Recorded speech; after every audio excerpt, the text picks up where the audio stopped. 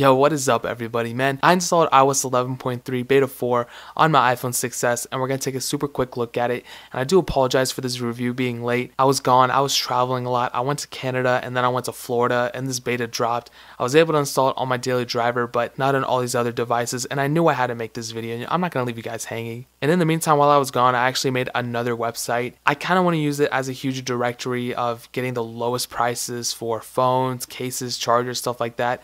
It's all linked on Amazon, so it's like all, you don't have to make separate accounts or anything. It's called flawlessphone.com. I'll leave a link to it in the description. It'll be the first or second link, and that's pretty much my new project, so go show it some love. I really appreciate it because I show you guys love, you know, like this is mutual relationship. But with this update specifically, I actually found something cool about it. So when we hit photos, right, we go up here. I ran a benchmark before, okay, so I got 120,002, and I just realized this isn't a good thing. This is one of those devices where the benchmark actually went down for some reason, and I reran it on beta 4 and I got 114,916. So I'm not too sure why it went down. On my 7 Plus and on my iPhone 6 the score actually went up, so I'm not really sure what's going on here. But overall, the overall performance isn't that bad, I'll be honest. The main problems I've been having are mostly around battery life. I really wish they were able to fix that because that is, you know, really crucial to me, especially when I would travel and stuff. My phone would die, I'd have to charge it, like it'd be like at 36% halfway through the day. I'd be like, oh my god, what's going on? Apparently I'm like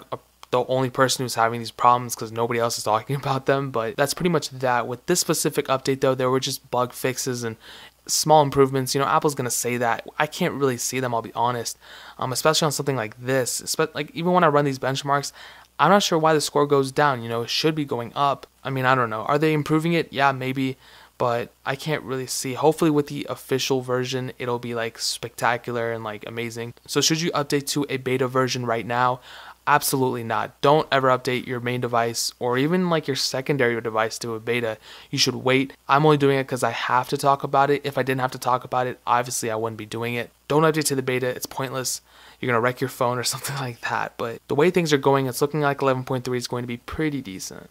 And that's pretty much it. If you guys have any questions or answers or anything, leave that down in the comment section below. I read all the questions and I read all the comments, so leave something down there. I'm going to read it. Hit that like button, but more importantly, hit that subscribe button. We're pretty close to 30,000 subscribers. I'm already doing an Xbox One giveaway right now, so I'm giving away an Xbox One, and that was from hitting 20,000 subscribers. So now when the 30,000 hits, I'm planning on giving away at least one phone, probably multiple. I'll have to see depending on how fast we hit that. But dude, hit that subscribe button. 30,000, another giveaway. I'm on all the social networks, you guys already know. But more importantly than everything else, I love every single one of you guys. Check out flawlessphone.com, and more importantly, I'll catch you guys in the next video. I messed that outro. Bye guys.